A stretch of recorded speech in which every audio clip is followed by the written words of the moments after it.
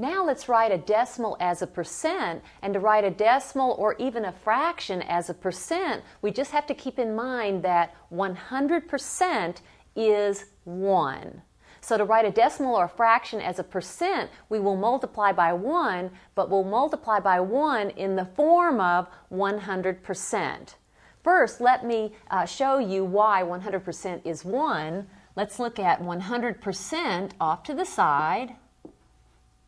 And let's suppose I want to write this as an equivalent decimal. Well, remember, percent means per hundred, so I'll write down the 100, and then instead of the percent symbol, I'll write down its meaning, 100. And then how do I multiply these two numbers? Multiplying by this number has the effect here of moving the decimal point 2 places to the left, so that product is 1. The net result here is that 100% is 1. So let's go back to our original question. We'd like to write this decimal as an equivalent percent. To do so, I'll take this and I'll multiply it by 1, but 1 in the form of 100%.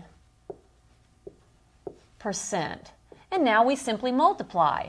To multiply a number by 100, that has the effect of moving this decimal point 2 places to the right. So that will be 5.6, and then I do have that percent symbol. So this is equal to 5 6/10%.